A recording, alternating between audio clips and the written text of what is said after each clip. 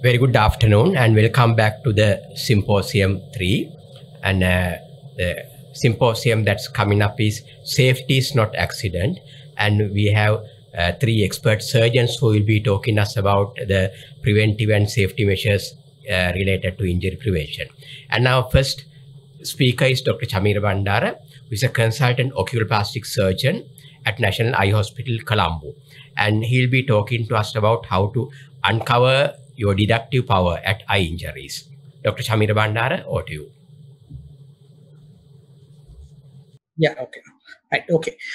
Ibuan, first of all, let me thank the president and the organizing committee of SLMA for inviting me to do this presentation at SLMA Foundation Session 2020. Working in a casualty room is always challenging. When it comes to eye injuries, condition is more challenging if you haven't worked in eye unit earlier. So conditions like these are quite obvious. Anyone working in the casualty room can detect these things. You don't need MBBS to detect this. Of course, you need MBBS to treat them, but these conditions are quite obvious. But the challenge comes when things are not obvious, when things are not seen at the first sight. So there you have to be a smart guy. So the proper clinician should be a detective who has a very high deductive capability to detect unseen problems. Sir Arthur Conan Doyle mentioned his book in Sherlock Holmes. It is my business to know what other people don't know. Similarly, the clinician should know what other people can't see and know. Time is very crucial at casualties. The delay in diagnosis these problems can life-threatening and vision-threatening. Why? The eye signs could be a clue for a life-threatening injury. At the same time, for delay can lead to life-threatening problems. In the meantime, delay in detecting and treating eye problem, there will be a less chance that you get good visual recovery and other function recovery. So whatever the detection has to be done quite fast. So in my presentation, I'm going to focus on 4 common presentations and their causes and how to work out through the patients. And I must say that I'm not going to concentrate on the quite obvious gross injuries, but think about and discuss about unseen or the conditions which can easily overlook. Altered vision. I think this is one of the common presentation related to eye. There we need to find, because we don't have full eye assessment at casualty room. So we need to find out whether this altered vision is correct. So we need to go through the patient's past ocular problem and find out whether the patient had the poor vision, previous eye problem. And the other thing is the patient's usual glass may be broken at the time of injury. So detection of poor vision at eye casualty may be challenging. So we have to rely more on the history. We have to ask whether there is a real deterioration of vision which has been from the normal vision which has been there before the injury. And I must say I'm not going to discuss about obvious gross injuries.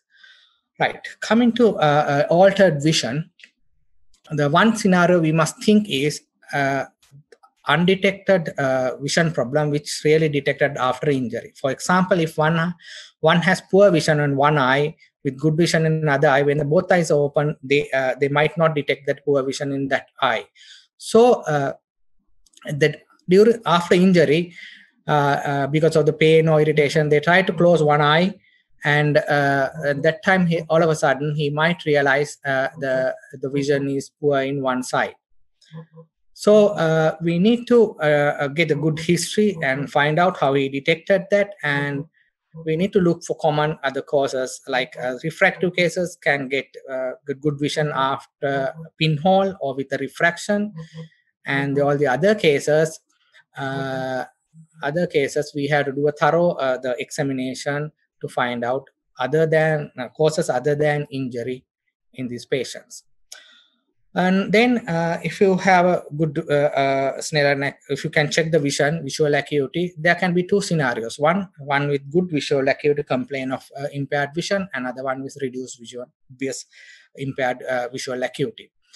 So when you have impaired good visual acuity 6.6 or 6.9, but still the patient complain of poor vision, okay, you can't say your vision is okay by, because there are conditions where you can have good vision but with eye injuries.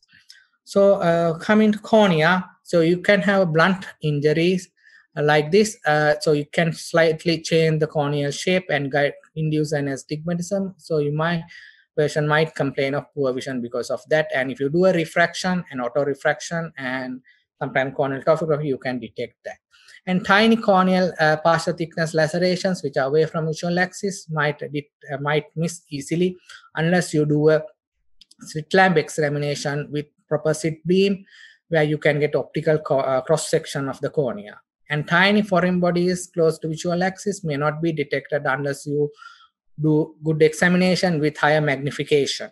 Similarly, small corneal epithelial defect will be overlooked unless you stain with fluorescein. You might miss that if you don't do that. And the pupil defects also can be associated with some amount of visual impairment, because miosis or mydriasis can alter the light entry to the eye and thus the clarity of the image.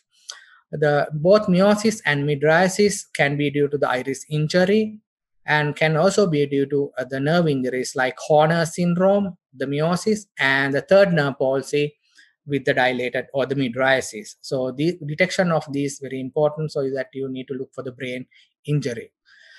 And then bilateral miosis can be due to pontine hemorrhage or substance abuse like cocaine.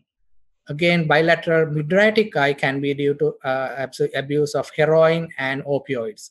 Why I mention about this substance abuse? Because the substance may be the cause, may be the risk factor for the injury or the accident.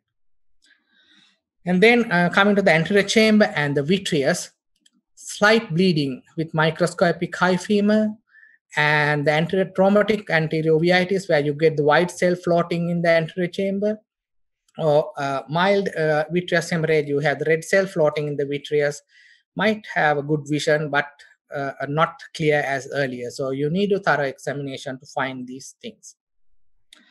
And coming to the retina, you can get retinal edema, we call commercial retina, because of the blunt trauma. So that can impair the vision, and if the fovea is intact, the visual acuity can be normal.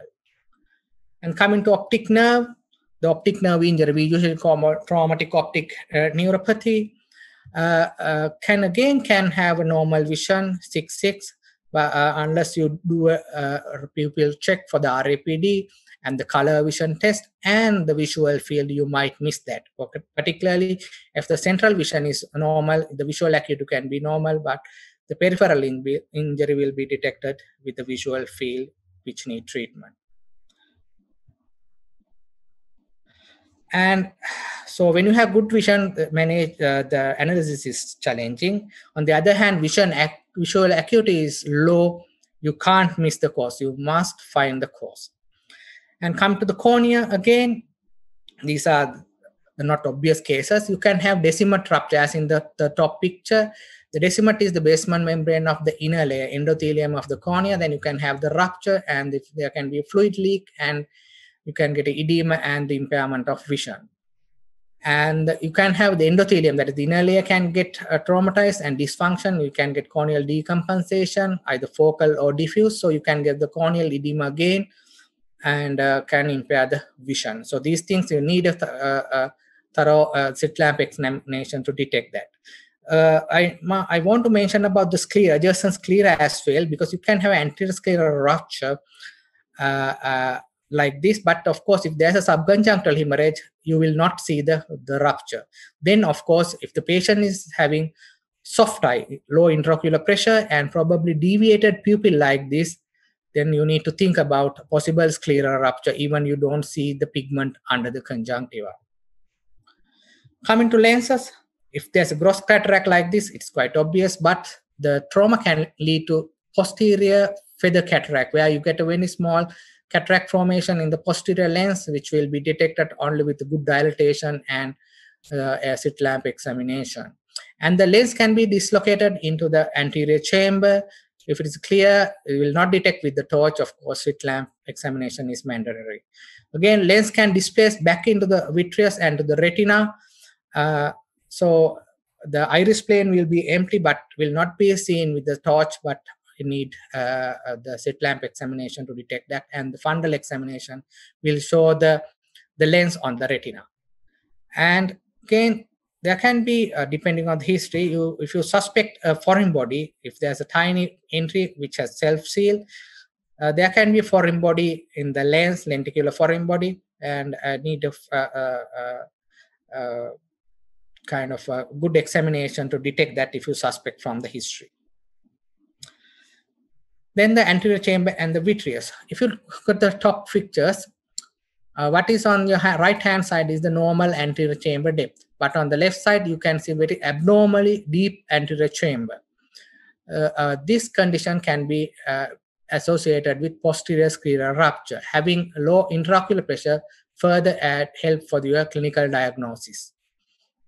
And then you can do a MRI scan where you can see probably you can see the site of injury with the deformed sclera. And the posterior segment foreign bodies. Again, based on the history, if you are suspecting a foreign body, you need to do a very thorough fundal examination after full dilatation. The history about the trajectory, the direction of the foreign body is useful for you to decide where you are going to look for. And the B scan, CT scan, X-rays might helpful in detecting in difficult situations. And vitreous hemorrhage, if it's a gross thing, it's quite obvious. There's no difficulty in diagnosis. But I want to mention about this pre-retinal hemorrhage, where you get the bleeding between the vitreous and the retina in front of the fovea. The blood is really toxic to the retinal cells. So if you don't treat this immediately, there will be permanent retinal cell damage in front of the fovea, and there will be difficulty in recovering the vision. So if you detect this, you must immediately refer to an eye surgeon to get rid of this blood.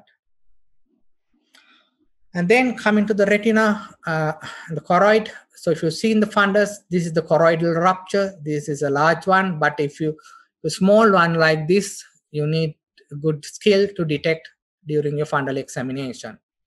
The foveal edema, the commercial retina or the retinal edema involved in the fovea can, as I explained earlier, but they are involved in the fovea, you can get very poor vision.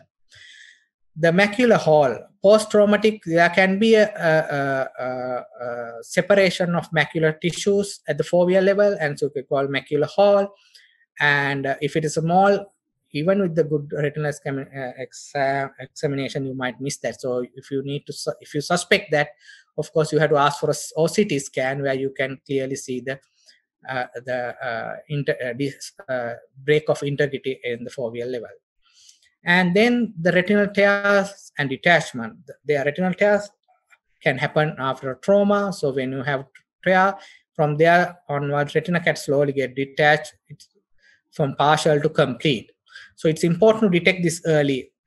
If a patient complains of flashes or floaters after trauma, and if there's a segmental visual field defect, so need to suspect this, and then need thorough fundal examination to detect this and treat earlier to avoid full detachment, which can be very challenging. Coming to optic neuropathy, which I discussed partly earlier, can have the normal to non-perception life vision. The pupil will have APD, that is apparent pupil defect, or relative apparent pupil defect, color vision defect. Visual fields, if it's the significant damage, there will be central visual field impairment. However, the fundal examination can be normal in most cases, but sometimes you can have retinal edema and the disc edema.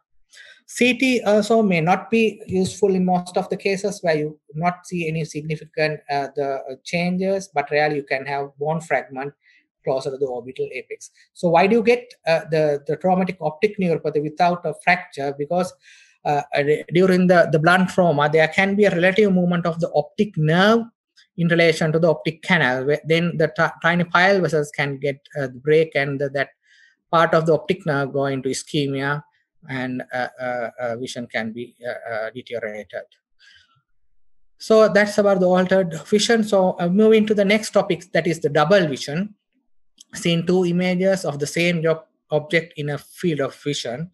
So why do you get a single vision but with the both eyes? How do you get that? Is because when you get the one image, the image, the one object image form in the current corresponding retinal points, which are wired to the same locus in the occipital brain, and then it will be seen as a single. But when there's a misalignment, the object will not be, image will not be formed in the same corresponding points, and so in the brain, and there will be a double vision. But there's a special scenario for same corresponding retinal points. You can get image of two different objects, which lead to overlapping of images, and so brain will get a bit of confused, so they will not be able to identify what the object is. So when you come into analysis of the diplopia, first thing is you need to find out whether it's a monocular diplopia or binocular diplopia. Binocular diplopia, so when the both eyes are open, there will be double vision. But when one eye is closed, there will be no double vision, and that is usually due to a problem with the alignment of two eyes. And the monocular diplopia, even you close the one eye, the diplopia will persist, and this is usually due to the origin from the optical problem in the one eye. So come to the monocular vision, the things can get confused again is a blurred vision. So mild to moderate blurred vision, some people perceive as double vision. So it's important that you need to ask specifically if this is a blurred vision or it's a double vision, and if it's a blurred vision, it can get cleared with a pinhole or correction with that. And coming to the cornea, the same kind of blunt trauma to the cornea can change and its shape and get multiple refractive powers at different segments in the cornea. So you can get multiple image forms in the back of the retina, leading to double vision. So if you do a pinhole test, that will block some of the segment and might get the diplopia get cleared.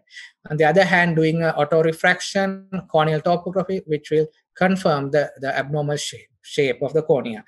As usual, these corneal shapes is a transient thing, but rarely it can persist for a longer period.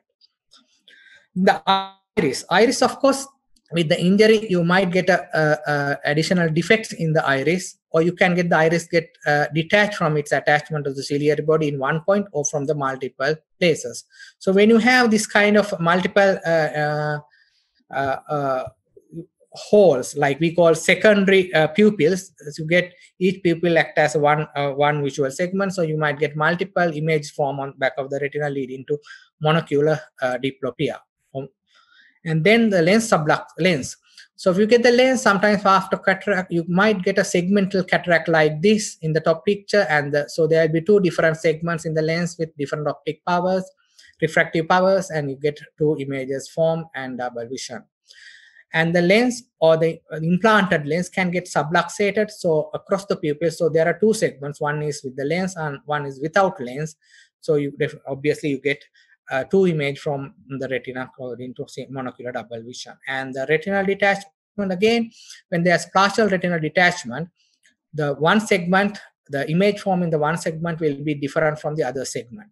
So this one will be blurred and it's more anterior, and this will be more sharp, it's more posterior. So the brain will perceive it as a double vision.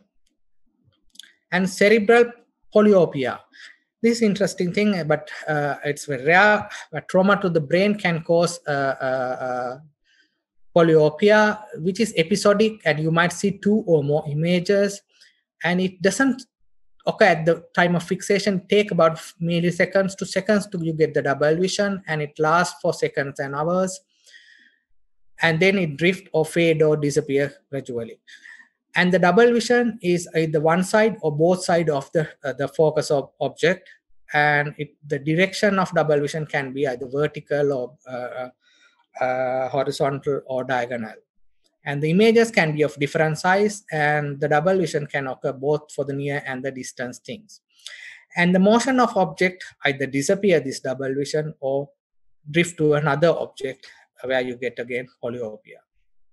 So this is basically diagnosed with the history. So you had to know this for us to ask from the patient. And the binocular double vision is due to the misalignment with two visual axes, which can be due to either displacement of the globe or impairment of the eye movements. So the globe displacement can be due to any space-occupying lesion like hematoma displacing the globe, or the bone fragment displacing the globe, air inside the orbit displacing the globe, or foreign body inside the orbit displacing the globe. So these conditions can cause globe dystropia and need scans usually to detect these things. And the next thing is possible is the prolapse of globe into sinuses. For example, if you have a large orbital flow fracture with defects or medial wall fracture, globe can prolapse either mild or severe to the globe to the sinus, and will get binocular double vision. And the oculomotor defects can be due to muscle injury. Then usually only one muscle involved, so you get the dysfunction of the one muscle action. And the muscle damage can be at the tendon level, so where you get the tendon attachment. If you see a laceration, a scleral or conjunctive laceration, you need to suspect and look for the tendon to find out this injury if there's eye movement defect. And then the muscle belly can get damaged by penetrating injury. So if there's a penetrating injury with the eye movement impairment, so you need to do MRI scan to find out the muscle disruption. And the mechanical problem, for example, if you have flow fracture with the muscle and the soft tissue prolapse, this muscle will not get relaxed when the looking up the opposite direction. For example, when looking up, this side doesn't rotate upwards because there is a flow fracture with tissue entrapment. And if you do a force duction test where you catch the eyeball and move manually, and you will feel the resistance for opposite direction. And then the foreign bodies in relation to the muscle can impair the movement, even with a small injury like this. If the history is suggestive of possible foreign body inside the orbit, you have to go for a scan when there's an eye movement defect. And the paralytic things are quite obvious. We know about third, fourth, and sixth nerve palsy can lead to double vision. So if the typical picture is there in your examination, you can diagnose. And you should not forget about the internuclear ophthalmoplegia, which can be detected purely on the examination findings. I just want to mention a few things. One is superior orbital fissure syndrome, where all three nerves leave the orbit through the superior orbital fissure. Any fracture at that point can damage all three nerves, so the eye will be frozen, or there will be total external ophthalmoplegia. When it comes to the skull base, the nerves can again slightly deviated, but you might have 2 or 3 nerve involvement with the skull base fractures associated with fifth nerve, mandible, maxillary nerve, sensory loss will make you to suspect about the skull base fractures, and then you have to ask for a scan. And if the oculomotor defect is associated with long tract signs, of course you have to think about the brainstem injury, where you have to go for a brain scan. Coming to the next topic, the proptosis. It's not uncommon, but can be mild to more severe in severity. And one condition I want to mention is orbital compartment syndrome, when there's a sudden expansion of the tissue pressure in the orbit. So you might get mild proptosis with tight lids where you can't move the lid apart, and there will be a lot of redness, chemosis, and the high intraocular pressure. So you have to think about orbital compartment syndrome, because detection of this is very important, because if you delay the treatment, there will be permanent optic nerve damage. So you need to do a canthotomy and cantholysis to release the pressure. So detection is very important to timely management. Proptosis, again, there can be pseudoproptosis. For example, with the brain damage, you might get lid retraction with the scleral show, and you will think it is a proptosis, but it's of course a brain damage. So if you look from the top, or if you with the exophthalmometer, you will find that both eyes are at the same level, but no proptosis.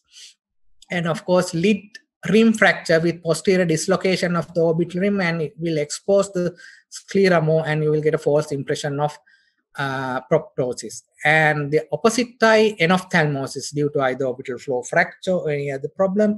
So you might get you might think it's a good eye is proptosis. So you need to find that. And the true proptosis can be due to a space-occupied lesion or due to a congestion, vascular congestion. So what are the space-occupying lesion which can happen? One is the bleeding, either subperiosteal bleeding or retroorbital bleeding or inferior orbital bleeding, which can push the globe forward. And the air, and particularly when with fractures involved in the medial wall and the flow, the air can enter into the orbit from the sinuses, particularly after an episode of sneezing or nose blowing or straining. All of a sudden, air can leak into the orbit, and suddenly you can get proptosis and sometimes with vision impairment. So it's very important to ask the patient not to blow the nose if there's if suggestive of fractures in the orbital flow. And the CSF and the brain, CSF can leak into the orbit through a roof defect with dural tear. In addition to proptosis, you might feel the CSF under the skin like fluidic, and if you do the scan, you can find the dural damage and the CSF leak into this. And the brain can again prolapse into the orbit through the roof defect with the fracture and with proptosis. And one clue for this is having pulsation over the eye. When you feel the flash, you might get the brain pulsation without much thrill or bruit. And the scans will help you to detect that. And then the bone can displace into the with fractures. Bone can displace into the orbit, and then it can give additional volume to the orbit and pushing the globe forward, or otherwise bone itself can push the globe forward, causing proptosis. So SCT will definitely diagnose that. And the foreign body, if the history is suggestive of possible foreign body with proptosis, you must do imaging to find whether there's a retroorbital foreign body, and which can associate with slight bleeding and tissue edema and inflammation, which will add to the proptosis. And even if there's no lid injuries, this entry of the foreign body can be elsewhere, even temple, other side nose, cheek, forehead. Still, you have to think about possible retroorbital foreign bodies. Congestion are the most important thing for the proptosis of trauma. One is keratoconus fistula. With the head injury, you might get a fistula formation between internal carotid artery and the cavernous sinus. So the arterial blood going to the cavernous sinus and the superior and the inferior ophthalmic veins, which lead to slight proptosis with congestion, and you will see radially directing scleral dilated blood vessels we call prop-through vessels. And the patient might also complain a little bit of hearing sound inside the brain or behind the eye, and might get a pulsation of vision. And if you feel, you might get the pulsation and thrill, and if you hear, you might hear bruit with that. So detection is very important. This you can confirm with the MRI, can detect whether there's any features of that, and confirm with the DSA. And it's important to detect this because you don't need to refer this patient to an eye surgeon, but refer to the neurosurgeon, because there are instances we get patients with keratoconus fistula referring to the eye surgeon, but it should go to the neurosurgeon. And orbital cellulitis, injuries with contaminated objects can introduce virulent infection. Even within 1 to 2 days, you might develop orbital cellulitis in these patients. So if you get a worsening proptosis, redness and pain, deviated eye or reduced eye movement, and if you suspect penetrating injury, then better do a scan, and the features will help you to identify the orbital cellulitis. And the cavernous sinus thrombosis can happen with the base of the skull fractures, as well as with infection in the lid and the orbit. And with that, you might get a little bit of mild proptosis and congestion of the in the conjunctiva, as well as the retinal vein congestion. Patient might complain of headache and bit of vomiting, nausea. And based on the clinical features, you might get a little bit of disc edema. And if you, based on the clinical features, if you suspect that, you have to do this, and it's very important. This is maybe life-threatening for you to detect this, and then you can refer to the neurologist for the further management. Coming to the last topic, post-traumatic ptosis. It is common, and first again there will be pseudo ptosis, where things can mimic ptosis. One is the opposite eyelid retraction, which can happen with the brain injury. So you will see the normal eye is ptotic. And on the other hand, the affected eye may be having enophthalmosis, so the eye is gone back, so the lid is coming down. You think it's ptosis, but it's really enophthalmosis. And here, if you see, the eye is rotated slightly upward, so we call hypertropia. When you hypertropia, more of the cornea get covered by the lid, and you think it is ptosis, but it's basically hypertropia, which can associate nerve injuries. These two pictures are interesting. See, so there will be ptosis, but when you cover one eye, lid get nicely open up. So why do you get this? So you can get the ptosis as a kind of as a compensation for double vision. So when you have double vision, involuntary, people try to keep one eye closed, and when you cover the one eye, so the lid get nice, opposite eye, the lid get nicely open up, because there's no double vision. So remember that the diplopia can lead to pseudoptosis. And the true ptosis can be due to mechanical, aponeurotic, myogenic, or neurogenic. So mechanical ptosis can be due to blood which fill in the lid, or tissue fluid accumulate in the lid, leading to ptosis. And additionally, bone with the fracture in the orbital rim, the fracture fragment can displace into the lid, leading to mechanical ptosis.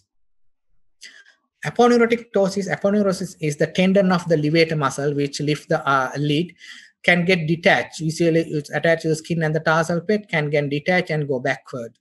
And then, of course, you will see some salient feature. One is this high lid crease compared to the other side. Lid crease will be high, and there will be ptosis. But if you check, the levator function will be good, and the patient might complain, condition gets slightly worsened toward the end of the day, and there will be brow overaction. So clinical diagnosis of aponeurosis is quite possible, which can be corrected with surgery. And the myogenic, the muscle belly of the levator muscle can get damaged by penetrating injury like this, or sometimes even a small injury can lead, penetrating injury through a small wound can lead to levator muscle damage and the ptosis. Another thing is the fracture in the roof with fracture fragment damage in the levator can also lead to ptosis.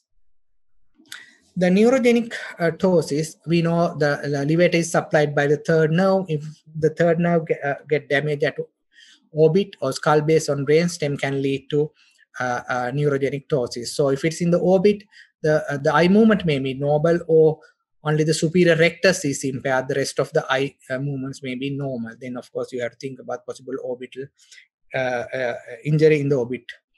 And the skull base, of course, you will have the full third nerve involvement along with sometimes other oculomotor nerve involvement as well.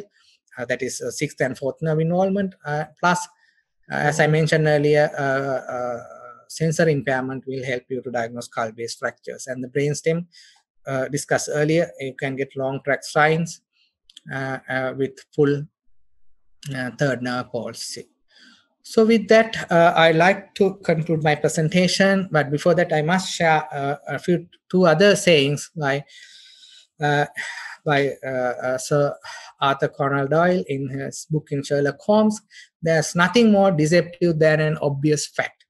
Never trust too general impressions, but concentrate yourself upon details. I think it's quite relevant for a clinician who works in the casualty room. So improve your deductive power, so that you can show your colors at the casualty room. Thank you very much. Thank you, Dr. Chameera, for that interesting and very methodical lecture. Thank you very much. So we are moving on to the next session. It's about safe living. We have Dr. Jagath Rathugamage with us. He's the consultant neurosurgeon at National Hospital of Sri Lanka, Colombo. Over to you, sir. It's about safe living. Is it a dream?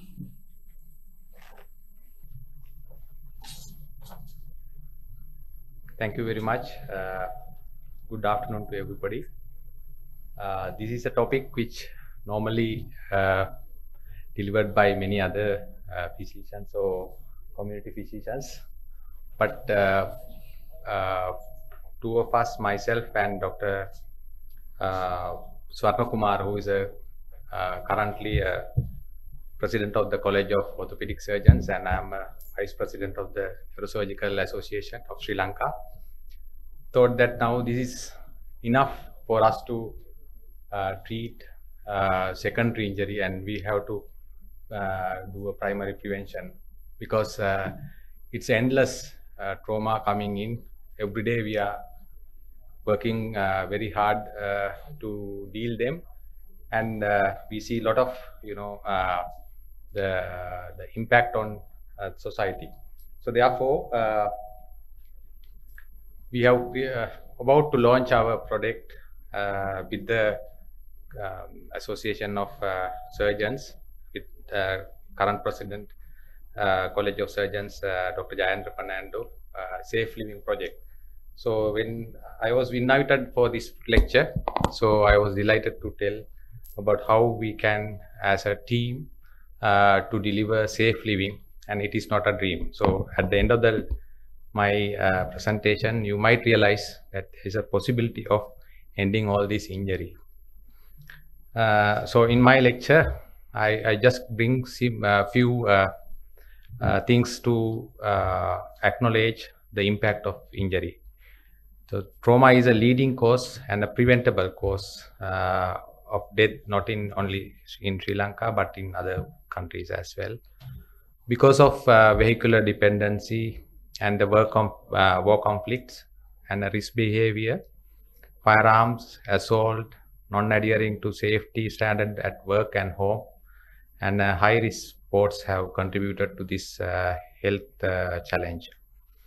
So this will have an implication for healthcare as professionals delivering the healthcare, and also to the government as a healthcare cost, and the quality of life of these victims are being the main issue. So South Asian region account for approximately 1/3 of the global total number of injury, and therefore if you calculate lives lost well in advance of normal life expectancy, make the impact of trauma equal to cancer, heart disease, and HIV combined in USA. So most of the injuries we treat in our trauma centers for adult and pediatric care are preventable. Fortunately, there is a cure, prevention. The need for greater injury prevention effort is therefore very clear. So as doctors, nurses, and other categories of healthcare system are working very hard and to deliver life-saving trauma care. And that is, as I mentioned before, is a secondary prevention. It's our duty to unite and build a total injury-free society, which is the aim of our primary prevention. So when you go to the history of injury prevention, it dates back 1940s with the biomechanical studies of De Haven and the later by Gordon. Present form has been advised by in 1960.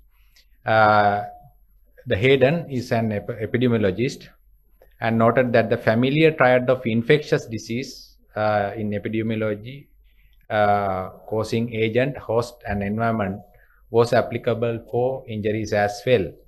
So therefore, the model was later elaborated as a matrix that distinguished between primary, which call pre-event, secondary at the event, and the tertiary post-event prevention strategies. So what is injury? The definition, physical harm or damage to someone's body caused by an accident or an attack. Head, back, knee or other the body parts, and it is according to the Cambridge Dictionary. Also known as a physical trauma damaged by the body caused by external force in a Wikipedia. So how can we live safely by injury prevention? So it is injury prevention is an effort to prevent or reduce the severity of bodily injuries caused by external mechanisms such as accident before they occur. So the reasoning is that the common meaning attached to the accident is a random or chance event, and thus one that cannot be prevented. But however, extensive research has now yielded evidence showing that the most injuries are predictable and therefore preventable, according to the Journal of Epidemiology. So safe living by injury prevention. So how do we do? Injury occurs as a consequence of relationship between things, and its prevention is achieved by managing this relationship. So injury prevention is not the something that can implement on people by force, but it has to develop within the people. So injuries are hidden everywhere, every time and every moment, unless you manage them with your conscious mind. So I will bring you back of our Lord Buddha's Arya Ashtangika Marga or Noble Eightfold Pathway, where the mindfulness and the perfect concentration or a Samma Sati and or Samma Samadhi will bring you self-consciousness to prevent this injury. And further elaborating on a stupa, so the Noble Eight Pathways are being divided into three: morality, concentration and wisdom. Morality is a sila, concentration is a samadhi, and a wisdom is a panya. So in concentration, samadhi, it comes the samma sati and samma samadhi. So mindfulness and a perfect concentration. So what is the goal? Safe living by practice of injury prevention. This is a Colombo city seen at night. It's very illuminated, but every day, every moment, unless the current the curfew, the trauma is happening. People are falling in as victims of trauma. So this is one of my patients whom I have operated middle of the night with one of the senior registrar from eye. I selected this photo because Chameera was delivering the eye injury. You can see a person who had fall from unprotected stairways under the influence of alcohol.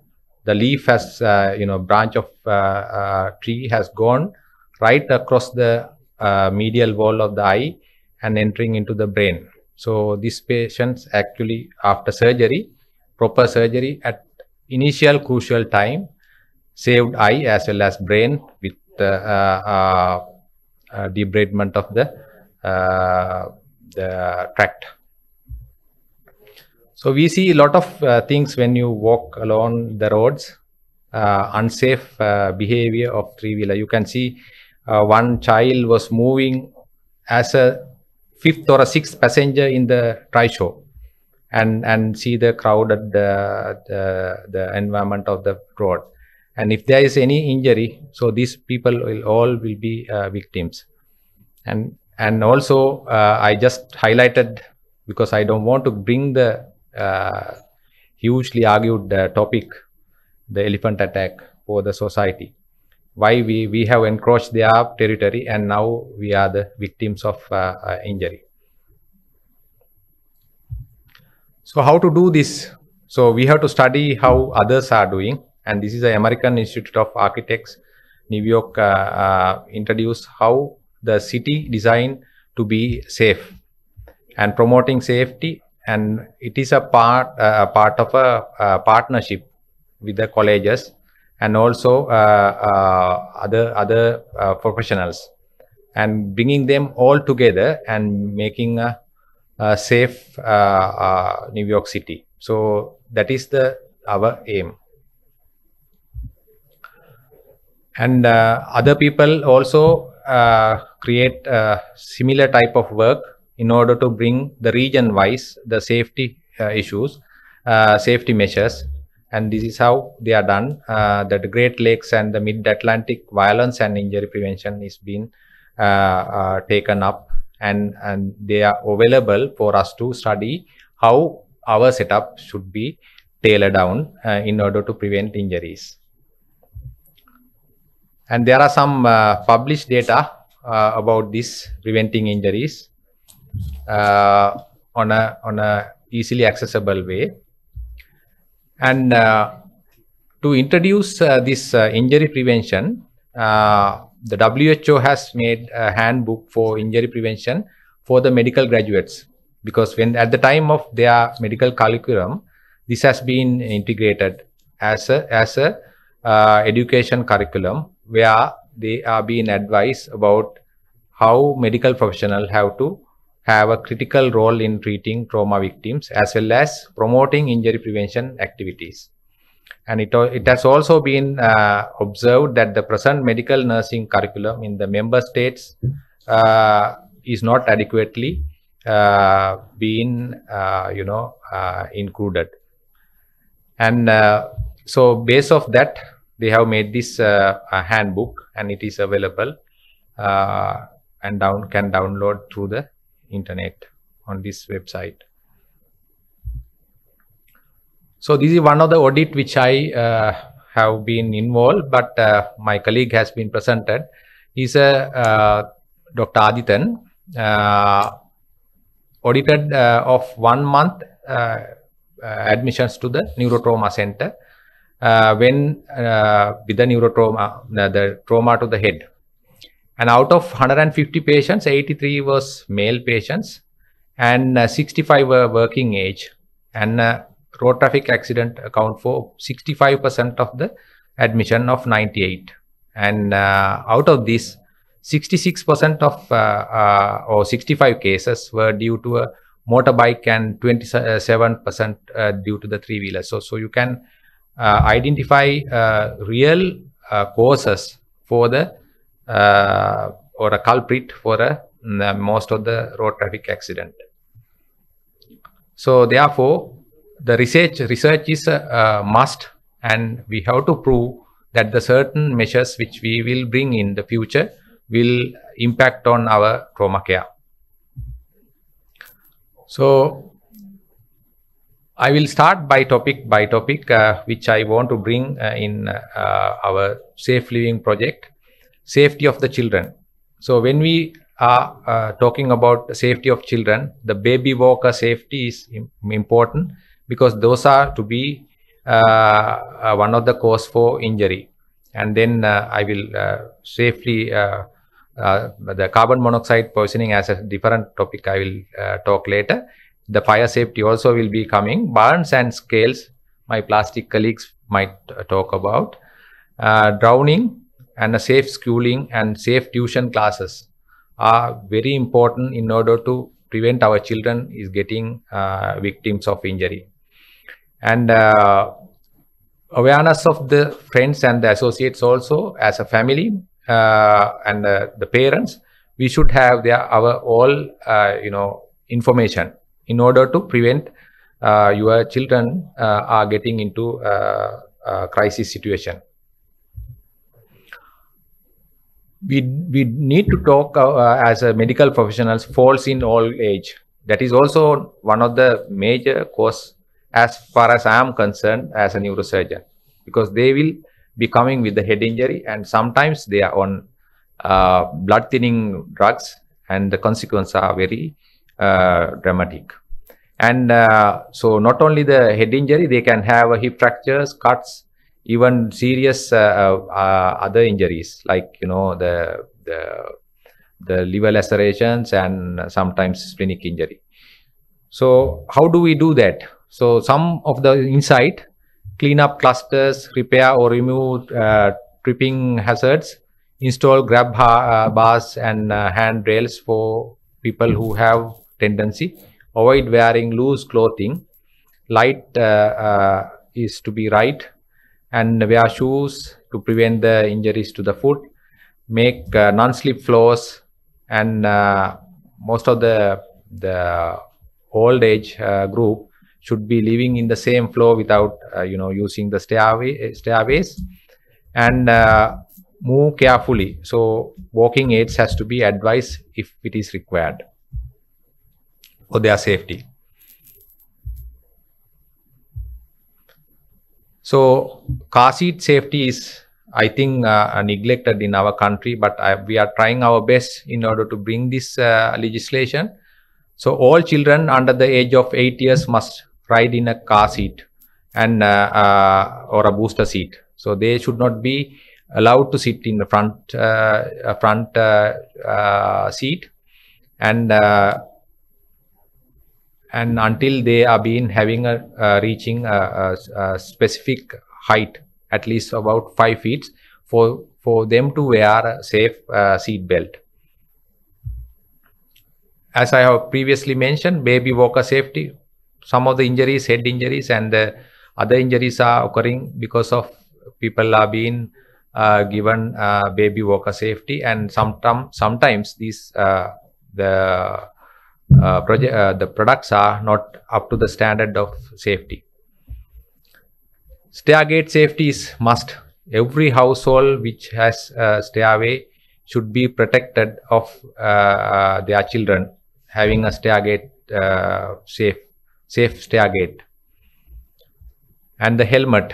So in our society, still we are fighting to get all the motorcyclists wearing helmet, but in other societies where the developed world is wearing compulsory helmet for even for the foot cycles, and also even tricycle where children who use the tricycles, they wear a helmet in order to prevent their head injury. In my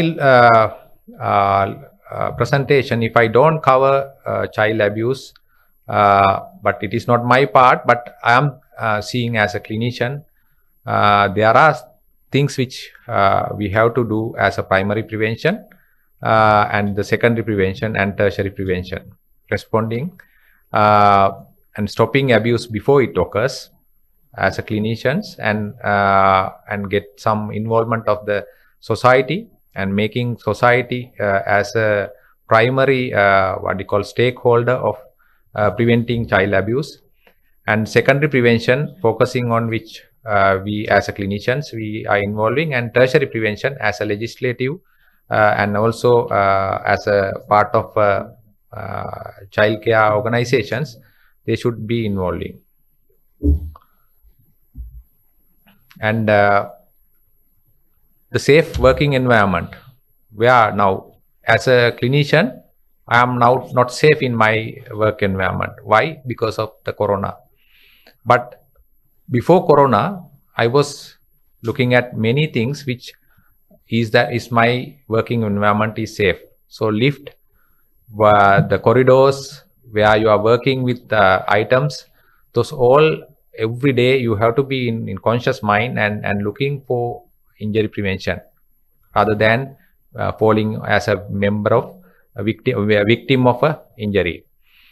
And look at the other members of safety, and regular check for fire protection, and have some drills when you are dealing with the explosive or potentially explosive devices.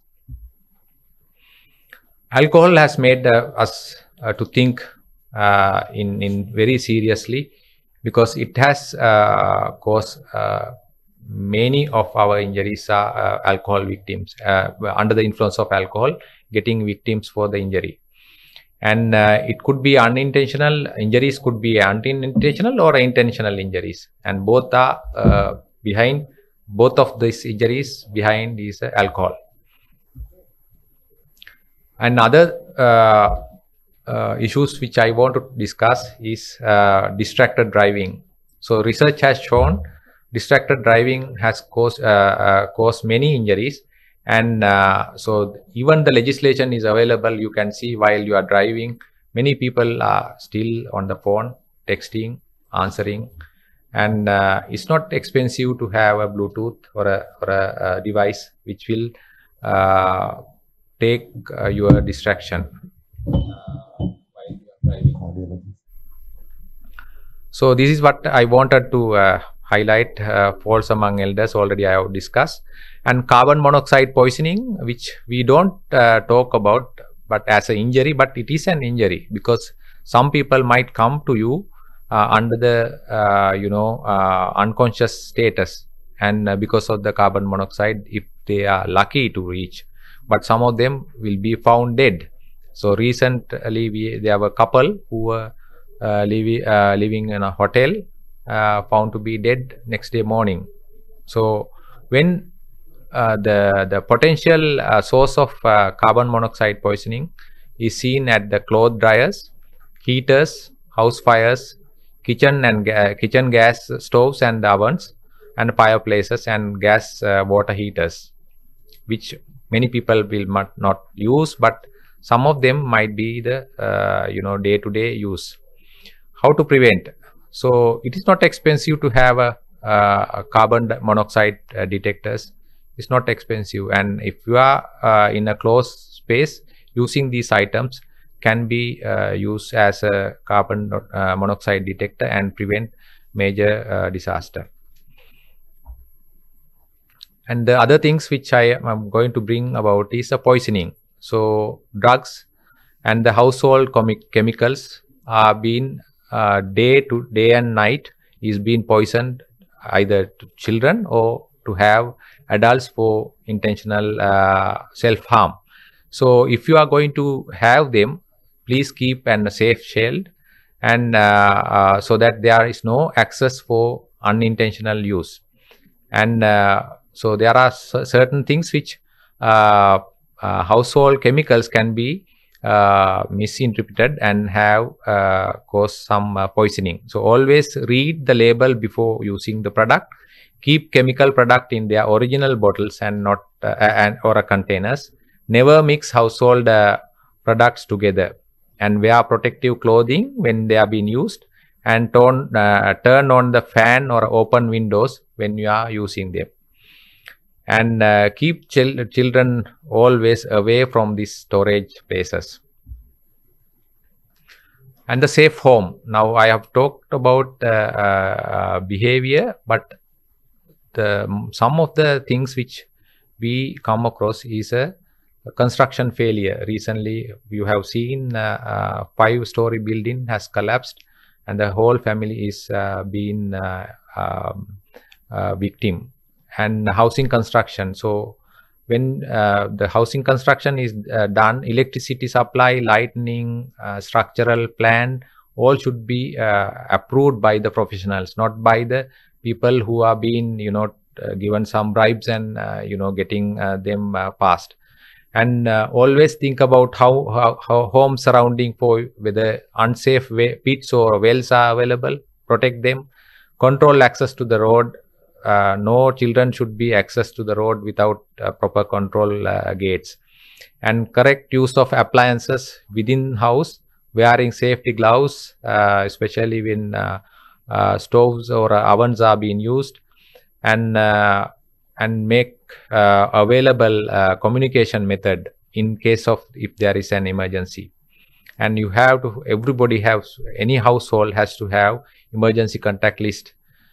And training family members how to seek for help if there is any emergency, and availability of a first aid box with the expired drugs. And first aid training should be commenced as a globally and locally.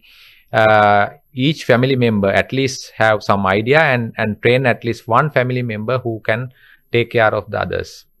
And safety storage I have already mentioned, and the sharp instrument.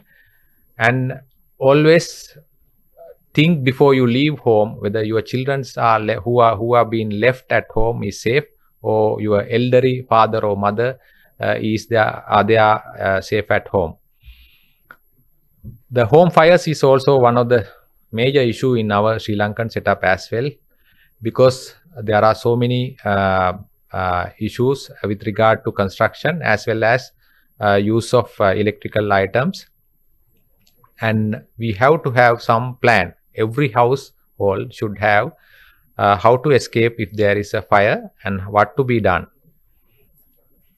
And as a advice, if there is a fire, get out, stay out and call for help rather than trying to handle the fire.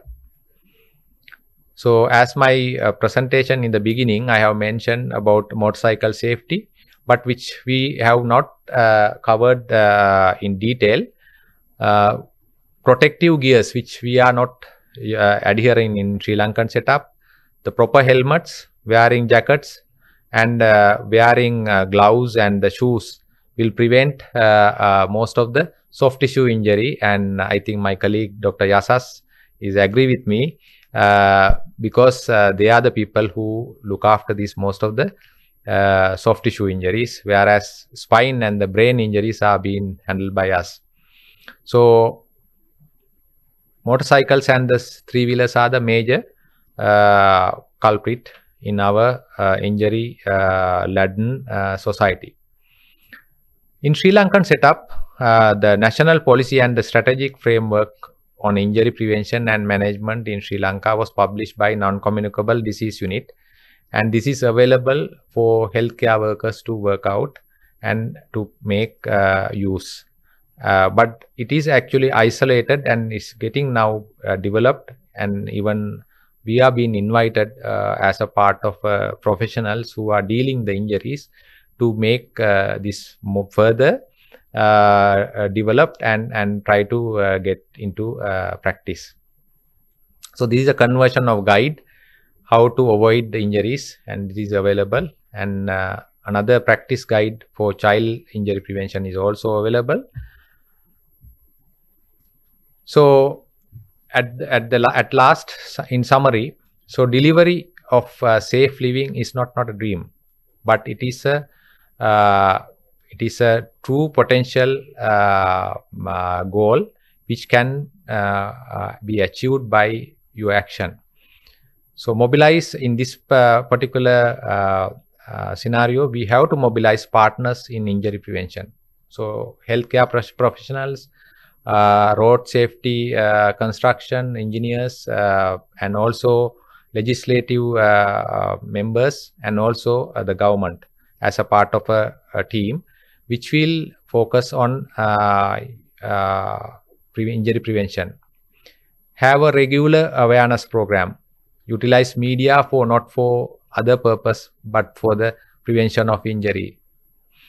And utilize video clips, posters, and also I would, with my project, if our project will come in, we will be showing at least every week some of the major victims of injury, how they are being managed, and what will be their outcome, to give some shock to the society so that they will understand the implication.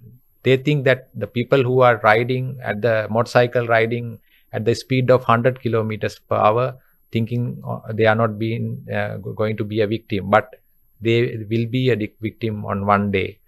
And use your alcohol when you are not as a driver, or use permitted level, because you don't think that you can escape every day.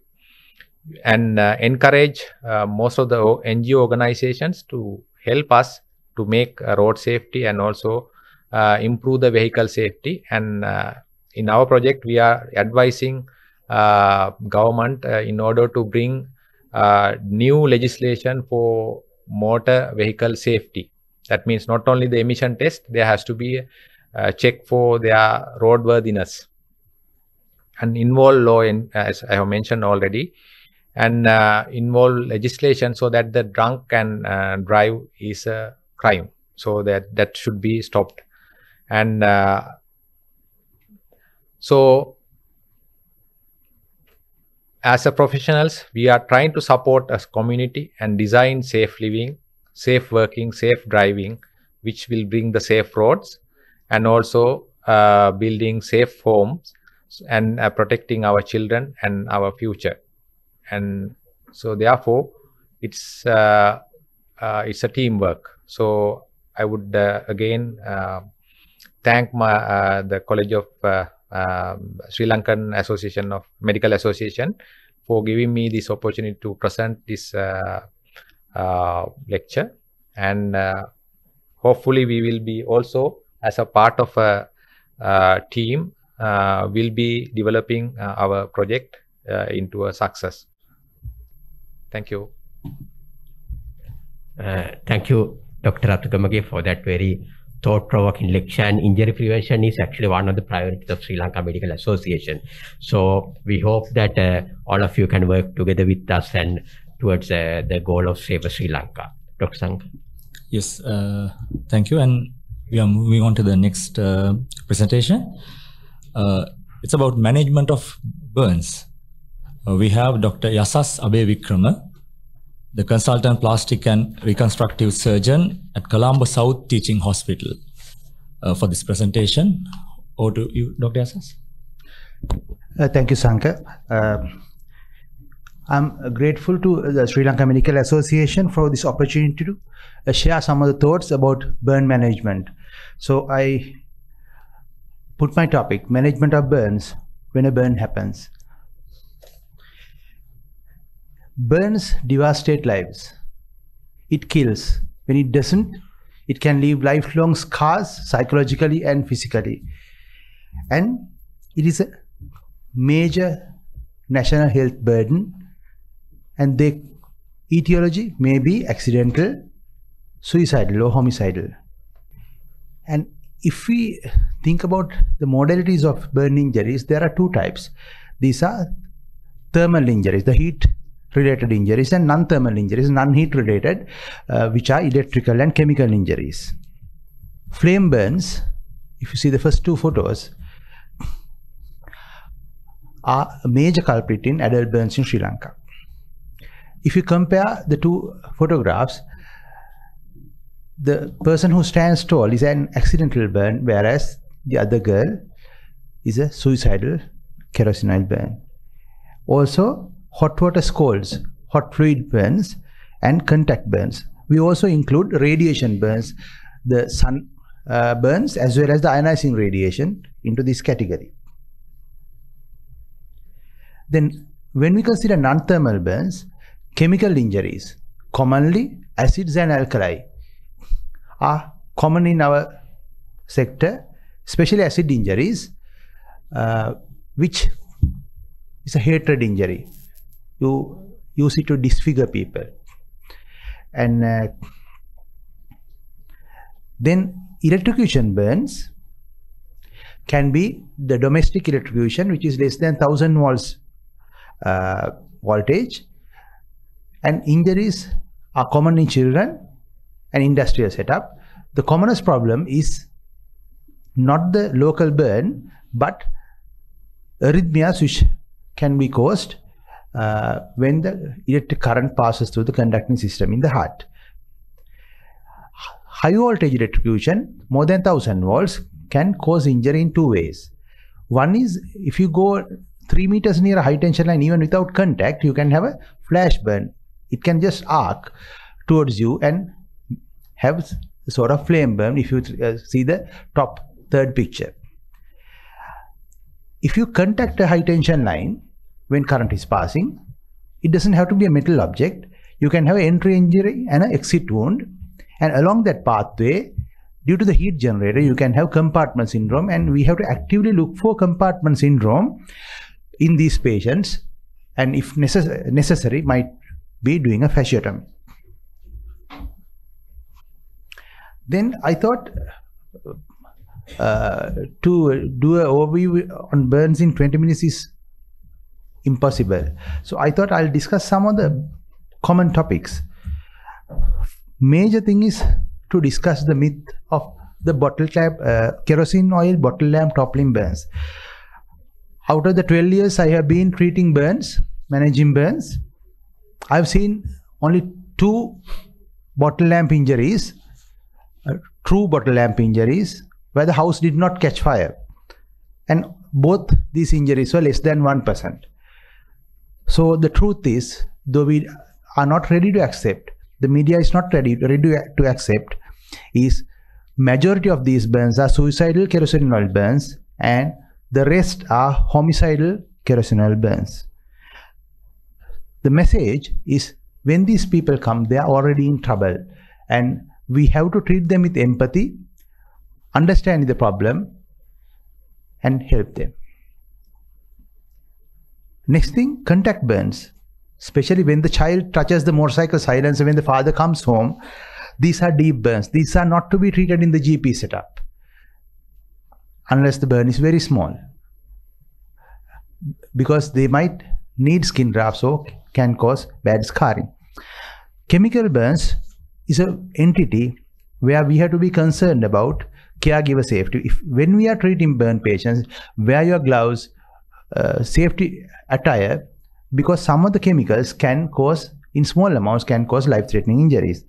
So acid burns, we told that they are used to disfigure. Eye injuries are common, and then some of the specific chemicals can cause organ damage. And we'll be discussing irrigation, burn irrigation. We need prolonged irrigation for acid and alkali burn patients. About electrocution, I think I covered that area. Then, as Dr. Rathugamage mentioned, inhalation injury. When a patient is exposed, burn patient is exposed to the burn heat, especially in an entrapped scenario, and with facial burns and smoke inhalation, immediate injury to the respiratory mucosa comes in the above the larynx area, and you can get swelling of the mucosa and get strangulated. So these patients we have to observe and be ready to intubate at the earliest sign of stridor, otherwise they can go into obstruction. Below larynx injury comes with irritant material and presents after about 1 week as a bronchopneumonia-like picture, and you can't do anything at that time. So initially, identify these patients, start chest physiotherapy, early mobilization, and initial nebulization with N-acetylcysteine and heparin solution. Any patient found unconscious in a burn scenario, again which was mentioned in the previous lecture as well, is carbon monoxide poisoning unless excluded, which is a rule of the thumb. These patients can be with support of high flow oxygen and supportive therapy. Some of them can be saved, but when a patient is unconscious in a burn scenario, entrapped burn scenario, there are other burn injuries which can make the burn very severe. Then when a burn is full thickness and circumferential in arm, leg, trunk, chest, neck, it can cause a constriction, and we call it an eschar, and can cause distal ischemia and swelling, and it's necessary to do a release procedure called escharotomy to prevent further injuries. Burns in genitalia can't be dressed in the closed technique. We use open technique for burn dressings in genitalia with povidone ointment every 3 to 4 hourly, and also use early catheterization, because once the swelling is there, especially in children, it's very difficult to organize urine passage. Regarding hand burns, dressing has to be done individual fingers separately with crepe bandage, so the patient can move when he is out of the removable splint. In between, the patient is put on a removable resting splint, which is in the immobilization position, or elderly person in the position of function, and get them to mobilize and get independence as soon as possible, because stiffness is very common. You can't elaborate more on adequate pain relief, tetanus toxoid, and tubes in like bigger burns, more than 20% burns, using NG tube. Patients who have to be fluid resuscitated, that's more than 10% in children, more than 15% in adults, you have to have a catheter. And antibiotics in burns is not promoted because burn is heat sterilized. So we don't start antibiotics until day 4 or 5 when the secondary colonization causes fever. However, in some instances, after interventions, we tend to start antibiotics, but start with simple antibiotics. And major burns, electrocution burns, chemical burns, burns more than 20-25%, extremes of age, pregnant people, always better to be sent to a specialized center. At least hospital-based care is not safe to manage larger burns in the general practice setup. So skin is the most common organ involved. Is the largest organ system, and it's a complex, has multiple functions and has specialized adaptations. And at the stratum basale, there's germinal epithelia which can replicate fast and cause up injury, closer injury by epithelialization. And these germinal element go down into the dermis around the hair follicles, sebaceous glands, and sweat glands. So in the upper dermis, the reticular dermis, there's a rich supply of germinal epithelia. In the deeper dermis, the reticular dermis, that is not that common, and in the subcutaneous tissue, there are no germinal epithelia left. So when a burn occurs in the epidermal side, that is an epidermal burn, if there's no infection or desiccation, the burn can heal very fast and will heal without scarring. This is even true when the burn is in the upper dermis, where all the rich vascular network, nerve endings are there, and lot of germinal epithelia. They will heal within 2 weeks, and we may not have to skin graft. Skin grafting is when a burn can't heal by itself with primary intention. Any burn will heal with secondary intention in about 2 or 3 months, but that is by granulation tissue, scarring and scar contracture, which can lead to deformities and disabilities. So when it goes to the deeper dermis, less germinal epithelia and as well as less blood supply. So these may not heal within the 2 or 3 weeks, which may prevent primary wound healing. When it comes to full thickness burn, the whole dermis will become a coagulum, which is called an eschar, and they can't heal. They have to be supported with skin grafting. So, and the body response to burn injury, there's a local injury, local response as well as a systemic response. The local response, there's an area which is dead already by the heat. But surrounding that, there's a threatened area which is called the zone of stasis, where microvasculature is stalled. That can die or live by depending on our management. If we manage well, that area will recover. Surrounding that, there's an area of hyperemia, inflammation. In a 25% burn, the whole body will be involved in the area of hyperemia. That is, the whole patient will be inflamed, like a septicemia in a 25% burn, which is a fairly smaller burn. And if we manage the patient well, we can stop it from deepening and widening in the area. Systemically, the circulatory system is affected, and there's leakage at the microcapillary level, and patient can go into hypovolemic shock, maintaining the same fluid amount within the body. This third space losses, which goes on for 24 to 48 hours. After that, it is going to correct. So, to sustain circulatory volume, we have to resuscitate with fluid in more than 10% in children, 15% in adults burns. Temperature control, immunity goes down, respiratory system can be affected. They can get into ARDS even in the absence of inhalation injury. Gut can stall and translocation of bacteria due to gut mucosal breakdown can cause sepsis. Metabolic rate can go up to 3 times the normal in burn patients. This is burn care, emergency burn care in a nutshell. First aid, there are only 2 parts. Stop the burn or get the patient out of the burning area. Cooling, which is the most important message I want to give. If I can give that message, everything else is not as important. I'm elaborating in the next slide.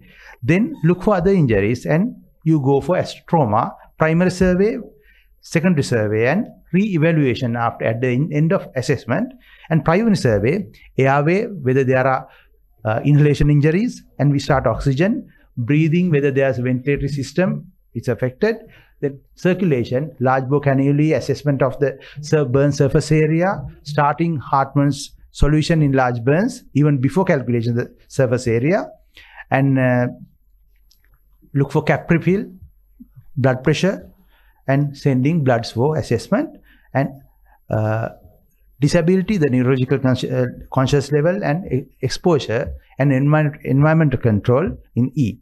And avoid hypothermia in the burn patient by keeping the patient on a covered trolley and keeping them covered. Secondary survey, ample history, and full body examination. So this is the most important slide. It has to be known in every household. When a burn occurs, get the patient out of the burning area, and cooling is the most important in all burns, with running room temperature water for 20 minutes, not in tubs, not in buckets, running room temperature water for 20 minutes, which is effective up to 3 hours after a burn, and it removes retained heat and flushes out chemicals. In chemical burns, if it is powdered chemicals, we brush it off before irrigation, and after that keep the patient warm with keeping the patient on a covered trolley covered with a blanket. Then fluid resuscitation, more than 10% in children, adults 15% in adults. We resuscitate with fluid because the chance of hypovolemia is there, and we need timing of the burn, total burn surface area, and depth of burns to assess the fluid resuscitation, because we don't consider erythema for fluid resuscitation. We use Parkland formula. Hartmann's solution is the best. Normal saline is the next best. Dextrose is not an option. Half of the 24 hours volume is given in the first 8 hours, next half in the next 16 hours. And maintenance fluid is given for children with half normal saline in addition to the resuscitation fluid. We prefer crystallized for the first 24 to 48 hours, and the resuscitation is guided and adjusted by the urine output, minimally 0.5 ml per kilogram per hour, but in special circumstances, compartment syndrome, chemical burns, sometimes we may require 1 ml per kilogram per hour urine output. So assessing the burn wound, we have to know the depth of the burn area and the time elapsed, and whether there are other inhalation injuries and other injuries. Coming to our diagram again. So in epidermal burns, we have a lot of germinal epithelia. So when that happens, there's redness, minimal blisters, cap refill. When you blanch, it will become red again fast because vascular network is preserved. Painful because they are sensation. They heal very well and don't leave any scars if we manage well. We use paraffin oil or povidone ointment and sometimes buoyant collagen dressings, and they don't get any scarring. These are the other lucky group, the upper dermal, superficial dermal burns. There's a lot of germinal epithelia which can heal the burn within 2 weeks unless there's infection, desiccation, or any other complications. And so these burns, once the skin is peeled off, is pale pink. Blisters are common because the rich vascular network. Cap refill is common and it's very painful because the nerve endings are exposed. Management is burn scrub down and dressing. Commonly, the cheapest is sulfadiazine, but has to be done daily. Commercial dressings can be done at about 4 or 5 day intervals, but you have to judge. In my hospital, in Colombo South Teaching Hospital, we provide all children with commercial dressings for their burn care. We can't afford it in adults. And there's usually spontaneous healing. They don't need to go for skin grafting because there's healing within 2 weeks. And in children, we have got very good results. Minimal scarring with bow and collagen dressings. And rarely we might have to do skin grafting. This is the scrub down that I mentioned. We take the patient on anesthesia, scrub all the dead tissue off, then all the dead tissues are removed. And we do whatever the type of dressing, primary dressing, silver stabilizing or collagen, then a lot of gauze, then crepe bandage. And this is what a dressed burn patient should look like. A single layer of gauze does not work in burn patients. Deep dermal burns don't have the luxury of having germinal epithelia or a good vascular supply. So they look red, but these are due to tattooing of RBCs, minimal blisters, capri-fill is minimal, less sensation, they are not painful, patient doesn't care. And still we do a scrub down and dressing, but we think of skin grafting early because these will not usually heal within the stipulated 2 weeks. When it comes to full thickness burns, we know it's not going to heal. So usually part by part, you can't skin graft large areas. We cover these. These burns are white or waxy or charred, no blisters, no pain, no capri-fill. These are scars. When it's circumferential, it can cause distal ischemia and compartment syndrome. And in that case, we need to do an sclerotomy. This is an example of an sclerotomy. The skin immediately expands and the tissue tension goes down. These people will usually need skin grafting. So if you ask how I manage my burns, this is what I do. Main thing is teamwork. It's a team. Otherwise you can't manage. Everybody has to know what they're doing. And ongoing care, the initial resuscitation, emergency management, and then dressings, analgesia, and environment controls, infection control by all staff from top to bottom, and the patient. The nutritional management, because the target is in larger burns to prevent loss of more than 10% of the initial body weight due to the very high risk of catabolism. Then psychotherapy for as the larger burn patients can have depression and also post-traumatic stress disorder. Physiotherapy and occupational therapy is used largely to get the activities of daily living corrected and reintegrate these patients into the society as early as possible. Scar care is also included because minimal scarring and minimal deformities and maximal function is our target. The most important member in the team is a patient, and we involve social workers, family and friends as much as possible. Take-home messages. Many modalities of burns. There are some targeted treatments, but things like first aid, irrigation does not differ and is the best treatment to reduce mobility and mortality than any of the sophisticated dressings. And major burns always to be referred to hospital-based care, and team management can't be emphasized more. Thank you very much.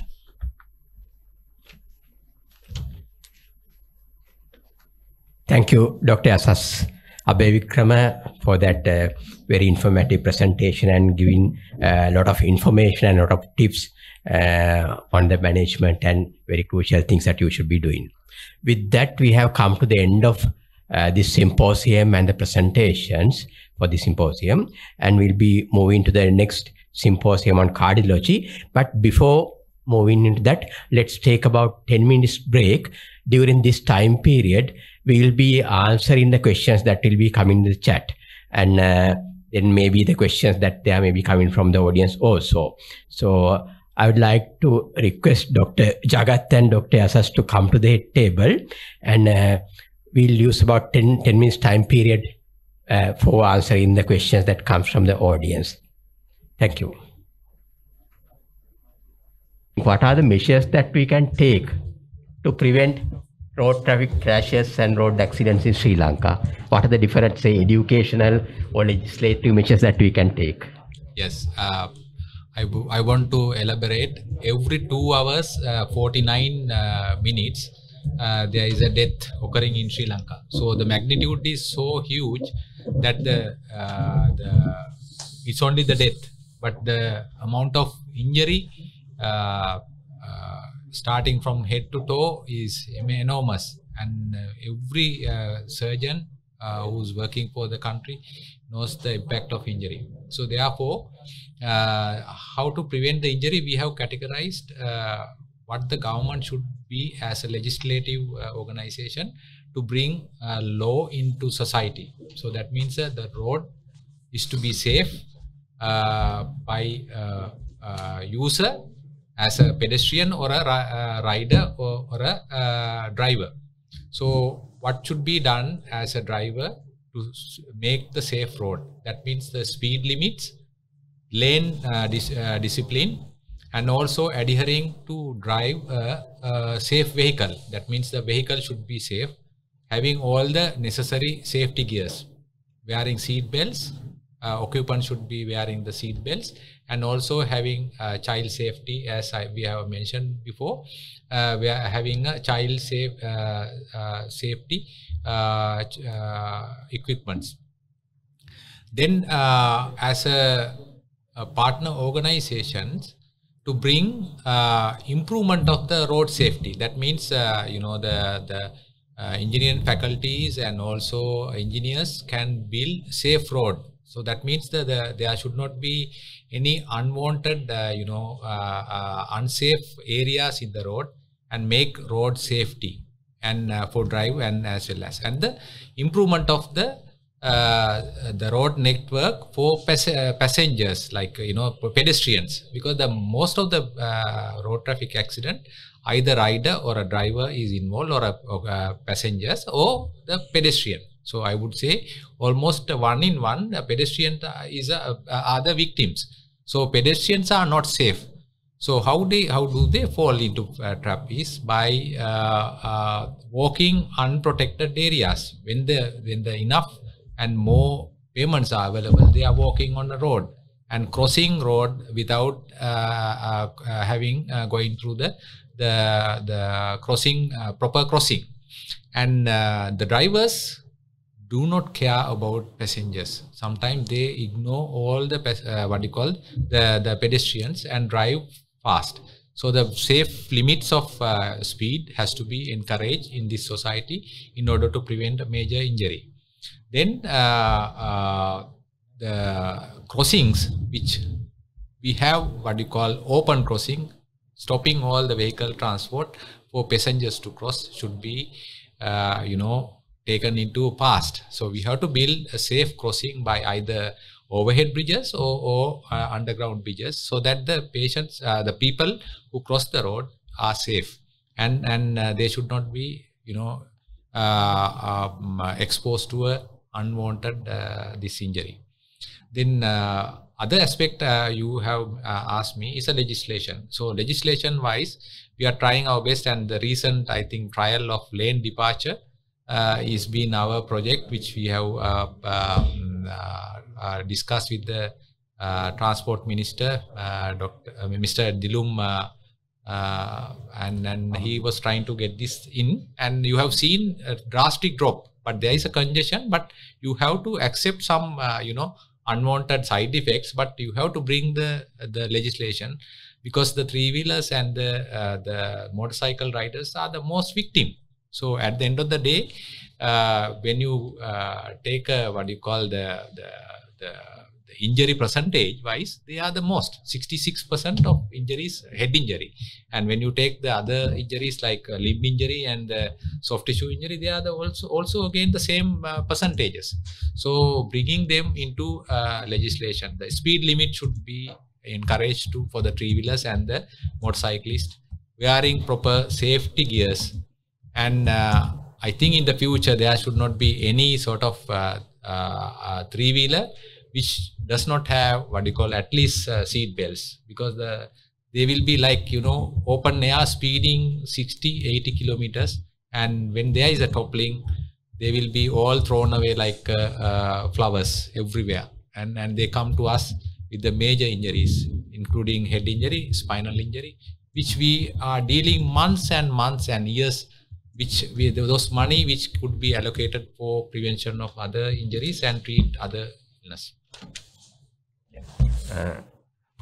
Thank you, Dr. Jagath. Dr. Yasas, any final concluding remarks that you want to make?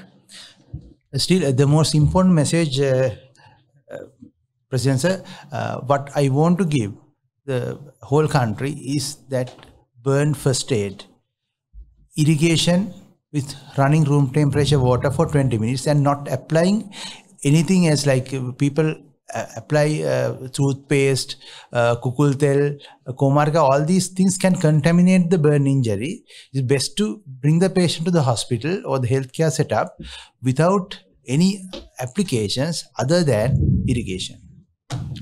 Thank you. I would like to ask one final question from Dr. Jagath. Now, recently we have seen an attempt to improve the lane discipline with the police coming in full force. Yes. But unfortunately, after a few days, it seemed to be abandoned. So what do you think now? Could this be a good time to establish lane discipline where the number of vehicles is less now, but now it seems to be completely abandoned? What do you think? No, it's actually it's our failure of our society. As anything what we bring into our society will be last for only 3 weeks or 4 weeks, and then it fade. So this is what happened in Corona situation recently. We all were very much geared to prevent Corona spread. Everybody was geared, and some of the unwanted people have given some remarks that nobody should wear a mask, have this one because the country is safe. Now you see what happened now. So even the lane discipline, when I talk about, when it brought to the in force, there was a dramatic decrease of hospital admissions, and in fact after a long time we had some empty beds in our wards. Of course, now when the curfew is also there, the empty beds are there, but otherwise overflowing all injuries. And so therefore, the measures what we are telling for the government, and as well as trying to bring all the society together to give all the measures what we can bring to live safely. And it's not a dream, as I have mentioned. It can be applicable, and everybody, every citizen is having a role in this particular endeavor. Yeah, thank you. And we hope the decision makers will take note. And as the professional bodies, I think we have a responsibility to work together towards safer Sri Lanka. With that, we bring close to this symposium to a close. And I thank all the resource persons, Dr. Chameera Bandara, Dr. Yasas Abeywickrama, and all of you for this very excellent presentation. Dr. Jagath Rathugamage with your thought-provoking ideas and suggestions. And we'll move into the next symposium, the final symposium. Again, a very important symposium on cardiology, that is knowing your heartbeat. And I'd like to invite the team from the College of Cardiology, Sri Lanka College of Cardiologists, and its president, Dr. Stanley Amarasekara, consultant cardiologist, to the head table, and other resource persons as well. So we'll be moving to the next symposium. What do you?